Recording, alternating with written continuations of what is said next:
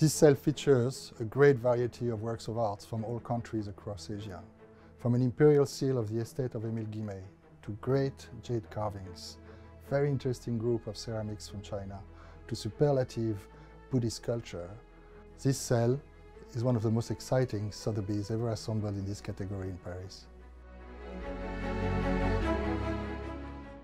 The sale includes a truly exceptional group of gilt-bronze sculptures that were originally created to decorate stupas at the Densatil monastery in Tibet in the late 14th century. The first of these gilt bronzes depicts Hayagriva. Originally a Hindu deity, an avatar of the god Vishnu, he was assimilated into Tibetan Buddhism as a wrathful deity. It's very rare to find him in this form as a winged deity, and really this is the pinnacle of quality of what one finds from Densatil sculpture. The next three sculptures depict the tantric deity Vajravarahi, a female deity depicted holding a skull cap and dancing on a corpse. It's extraordinary to have three. This next depicts Nagaraja, this wonderful roundel depicting the divine being associated with the cosmic ocean and guardian of Buddhism. There are other very close examples shown in the 1948 photos of Densatil, but it's truly remarkable to have one here preserved in such good condition.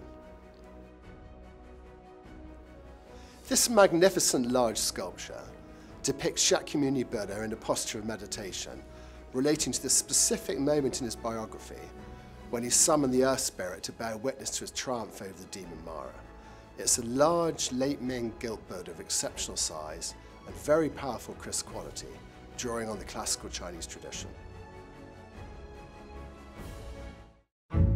Other highlights of the sale include an extraordinary selection of Chinese jades, a rare large inscribed jade Buddha depicting the Qianlong Emperor's favorite tea house retreat, two fantastic jade animal figures from a French private collection acquired in China in the 19th century.